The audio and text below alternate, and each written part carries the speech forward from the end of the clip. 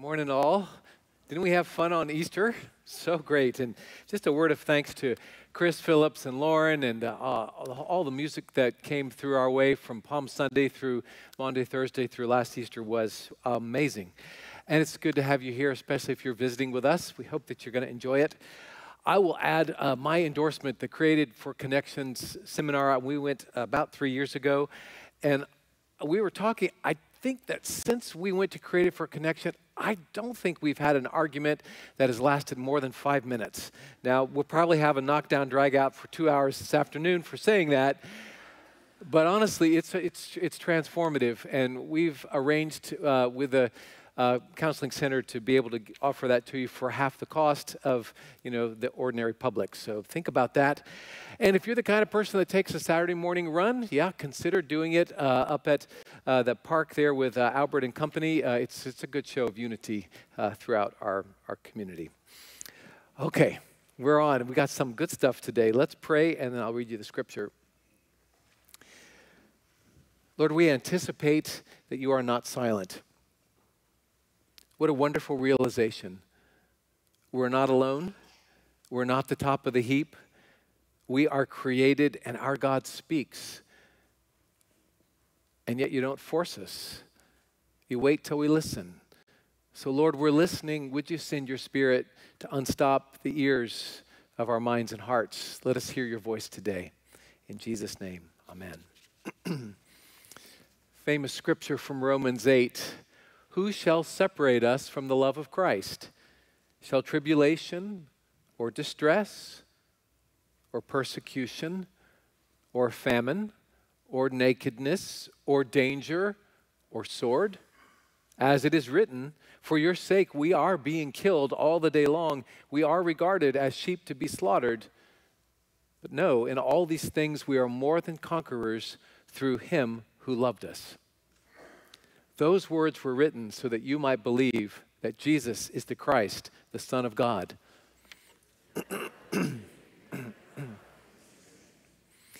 Well, for the last few years, I've become enchanted with a mid-20th century preacher from Edinburgh, Scotland, named James Stewart. He was considered to be one of the top 10 preachers of that century. And as I read through his sermons, I keep thinking, as I see dazzling insight upon dazzling insight, I wish I had preached that sermon. It's just so good. And then it occurred to me, well, why don't I? So today, I'm actually going to be preaching to you a sermon of James Stewart's. That's why the pulpit is out here. But I want to tell you how I came upon this particular sermon of his on God and the fact of human suffering. A few months ago, I was wandering in our church library, probably avoiding work or trying to get my thoughts together. And we have a section in the library that's called the John Melton Collection. Now, this is one of the things I love about being part of a church that's almost 2 centuries old, is that there's this tremendous continuity through the years. So Dr. Melton was our longest tenured pastor. He was here 25 years, from 1945 to 1970. Now, just think about what you know of what happened in America between the end of World War II and the tumult of the 60s in 1970 itself. He was there through a long time. Well, he had left a bunch of his books to us in the church library. And as I was looking through, I saw one of the books I hadn't noticed before because the spine was rubbed bare. Couldn't read what it was. I pulled it out, and it was a collection of James Stewart sermons that I didn't have yet. I have appropriated it. I'm going to have to get session permission for that, I guess. But as I was reading through the sermons, looking at them, I noticed that there was a 4-part series on God and human suffering. And sermon number 4 of Scottish pastor James Stewart was heavily underlined by Dr. Melton. This clearly had meant something to him. And then I remembered. Mardi Gras of 1959, Dr. Melton lost his son George, who was only 17, in a tragic car accident. With his date and the son of another elder, they had been out driving around. They turned around in their car to come back for something. It was rainy. They were going too fast. And after 11 days, George Melton died. Dr. Melton stayed 11 more years. I don't understand how you can continue preaching when something like that strikes so deep into you. But it certainly made sense to me that he would have underlined the climactic sermon of a series on suffering. I thought, okay, so this sermon was written either pre-war or at the beginning of World War II. A publisher saw fit to publish it, a New York publisher, in 1941, when Britain was at war. And then, 18 years later, a pastor of our church who loses a son in a car accident discovers this sermon and thinks it's worth underlining and getting that book so the whole spine is worn because he just had to keep reading it. And now, since 1959, what has happened in our country's life, in your life, in my life, that warrants considering again, how do we understand God and human suffering? So, here's James Stewart's masterpiece, picked up a couple pages in. Now you see the crucial point that we have reached. Decisively, this fact emerges, that the man's main concern with the dark fact of suffering is not to find an explanation. Rather, it is to find a victory. It is not to elaborate a theory. It is to lay hold upon a power. For even if you possessed the answer to the riddle, even if you had it written down to the last detail and could say, okay, this is the full and final explanation of the problem of pain, that would not be enough, would it? For the pain itself would still have to be borne. That, in the last resort, is the real demand of the human spirit. Not the explaining of this thing, but grace to help us bear it. And that is why God gave us Jesus Christ. If you open your New Testament, on every page, you will see the living God coming towards you, holding out in his hands, not a ready-made answer to all the questions of the mind, but something better by far, a liberating, freeing power for the soul. And this is why all the other beams of light converge at length upon the cross. Towering out of the dark, the cross stands, God's everlasting answer to the quest of all the world. So let us see how the cross transforms the age-long mystery of suffering. What does the cross tell us about suffering? Well, first, it tells us that God is in it with you.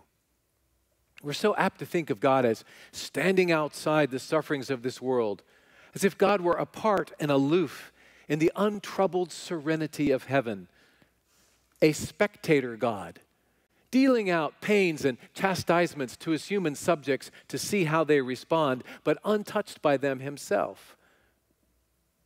But when I look with unveiled eyes upon the cross, when I grasp that the sufferer hanging there is not just another martyr dying for his faith, but God himself, then I see love divine, all loves excelling. When I set that cross against the background of Christ's own tremendous word, he that hath seen me hath seen the Father, then my heart makes an answer to those who think of God as a remote spectator. You are wrong. God is not outside the tears and tragedy of life. In every pang that rends the heart of man, woman, and little child, God has a share. In every dark valley of trouble and human suffering, God is always present. One of the most moving scenes in English literature is Charles Dickens' Tale of Two Cities. At the end of this novel, the carts were rumbling through the thronged streets of Paris in the midst of the bloody French Revolution, taking people to the guillotines.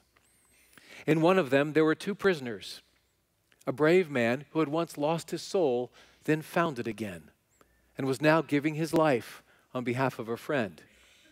And beside him, a girl, little more than a child.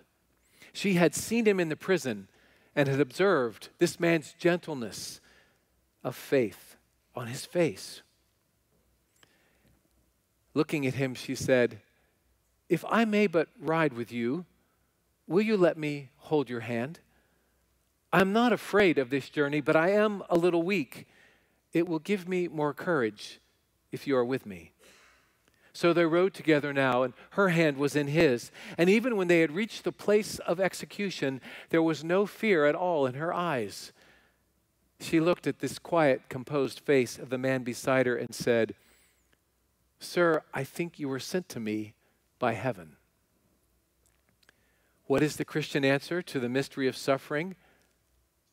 Not an explanation, but a reinforcing presence.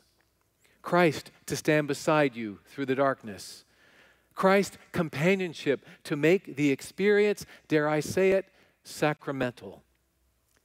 Yea, though I walk through the valley of the shadow of death, I will fear no evil, for thou art with me. When I say these words, I think, no, Jesus, I know heaven must have sent you to me. Look, rang out the cry in the book of Daniel, as the king gazed into his fiery furnace. Did we not cast 3 men into the flames? But now I see 4. Who is that other? How comes he here in the midst of the fire? Is it a spirit or an angel? What if it should be God? God walking there in the flame to guard and save his own. How different suffering becomes for those who have seen that vision of Daniel.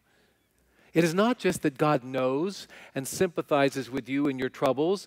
Any close friend might do that. But God is so much closer than the closest friend. He's in you. And therefore, your sufferings are his suffering. Your sorrow is his sorrow. Now, that is true of every one of God's creatures. So just think what God's burden of suffering must be. When all the pains of the world are in his heart, no man who has once grasped this will ever again rail at providence for being unkind. All our loud accusations, all our complaints are silenced. They grow mute before that vision of the immeasurable agony of God. That's one. God is in it with you. And another, if God is in it with you, sharing your suffering, it is also true that you are in it with God, sharing his redemptive activity and his victory. It is by the travail of the soul of Christ, by the age-long sufferings of God, that the world is moving on to its ultimate redemption. What suffering does, when it one day comes to you, and it will, is to give you a chance to cooperate with God. Every soul that takes its personal griefs and troubles and offers these up alongside the altar with the sacrifice of Christ is sharing constructively in the eternal passion of God, by which all humanity shall at last find healing and peace. It is as though God said in the day of darkness, "Here, my child, is something you can do for me. Here is your little share of the burden which I've been carrying from before the foundation of the world and must carry till the dawn break and the shadows flee. Here, what you're experiencing is your share in the age-long cross I bear." The man to whom that voice has spoken is now armed for the fight. For you must have noticed how often it happens that men and women who have met great tribulation in their own life come out of that experience with a wonderful new equipment for the service of God and their fellow humans. They reach the world's heart irresistibly, where others only grope and fumble. The real healers of the wounds of mankind are those whose own peace has been bought at a price, behind whose understanding and compassion and calm there lies some dark tale of suffering, some deep memory of a valley of shadow, some lonely way, a grim wrestling through the night. If from one soul's hurt and the balm of healing and of peace can be distilled out for others, if pain can be turned into power, if under Christ our sacrifices can become part of His eternal sacrifice, they can be made creative and redemptive.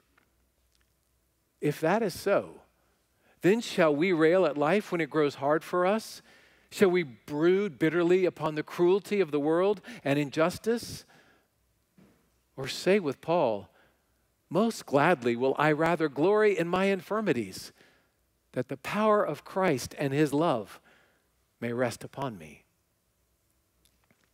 Well, there are two things. God is in it with you, and you are in it with God. That is the message of the cross on the mystery of suffering. And that message means victory. There was victory at the cross for Christ. And God wants you to know there can be victory at every cross for you. So will you try for a moment, ere we close, to focus the picture and get the crucified figure of Christ right into the center of your thoughts? What do you see? Jesus on the cross?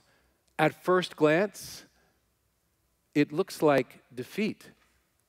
It looks like the intolerable climax of all the sadness of the world. Here, suffering and sorrow and the tragic element in life seem to blot out our fragile hopes forever. So we sing, O sacred head sore wounded, with grief and shame weighed down. But that first glance is not seeing the cross aright. You have to gaze and then gaze again. And those who do that, who do not turn their face away too soon, make a marvelous discovery. They see not Christ, the pain-drenched sufferer, but Christ, the mighty victor. They see the bleakest tragedy on earth becoming the world's most dazzling triumph. Their cry is no longer, O broken, bleeding victim, thou mournful sacrifice. Not that, but now this, O Jesus, King most wonderful, thou conqueror renowned. You've never truly begun to see the cross till you've seen that. Is it not a wonderful sense of mastery that Jesus possesses right through His passion? Listen to His own words. No man takes my life from me, but I have power to lay it down, and I have power to take it up again. Is there not royalty in that statement? The irony of the situation that the high priest Caiaphas, poor, blinded, self-deluded, pompous creature, thought that he held the reins and was in control of the hour. I have power to lay my life down, said Jesus. Is that defeat? See Christ marching steadfastly to Jerusalem. Mark well His strong serenity through the last crowded, terrible days. Watch His bearing before Pilate. See Him on the cross, refusing the drug they gave Him, that no atom of the anguish should be evaded. Hark to the ringing shout that broke upon the darkness. It is finished. Is that defeat? Yes, it is, but not Christ's defeat. Certainly not that. It is the defeat of suffering. It is the defeat of the mystery of evil and of all the dark, tragic powers of life. It is Christ's victory. Thou art the King of glory, O Christ, thou conqueror renowned. But what has all this to do with me, you ask?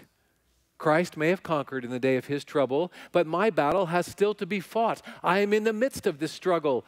What help is there in the cross for me? Surely the answer is clear. If evil at its overwhelming worst has already been met and mastered, as in Jesus Christ it has, if God has got His hands round the whole baffling mystery of suffering in its most defiant and difficult form, and turn that most awful suffering into the defeat of evil. If that, in fact, has happened on that scale, are you to say it cannot happen on the infinitely smaller scale of your own life? By union with Christ and his suffering through faith? If you will but open your nature, the gateways of your nature to the invasion of Christ's Spirit, you will do as he did and live victoriously. In all these things, wrote Paul, one who had been tested to the hilt in the worst tragedies of life and therefore had the right to speak. In all these things, Paul wrote, these desolating, heartbreaking things which happen to be and happen to all of the sons of men, these physical pains, these mental agonies, these spiritual midnights of the soul. In all these things, we are more than conquerors, not through our own valor or our stoic resolution, not through a creed or a code or a philosophy, but through him who loved us. We are more than conquerors. That is the only answer to the mystery of suffering. The answer for you is a question. Will you let God through to reign in the midst of your pain? The answer is not a theory, it's a life, a dedicated spirit, a fully surrendered soul. That is the one finally valid answer from Jesus and from us. May that answer be ours. That's a pretty good sermon. Quite a sermon. God's answer to suffering is not an explanation that is beyond our understanding. It is a person. Christ who entered completely into the flesh and blood of our existence. Christ who died. Christ who is risen. Christ who will come again to set all things right. Let us pray. Lord Jesus, we thank you that you have not stood aloof as some spectator God from how it is with us. Your rich wounds are still visible above. You have not stopped being human, but have embraced us into eternity. We thank you that you are in every suffering with us. And we thank you that we are in it with you. We offer to you our pains, our dismay, and our suffering, that they might partake of your cross and therefore of your glory, and therefore of the mission of your church to bind wounds and bring hope. Amen.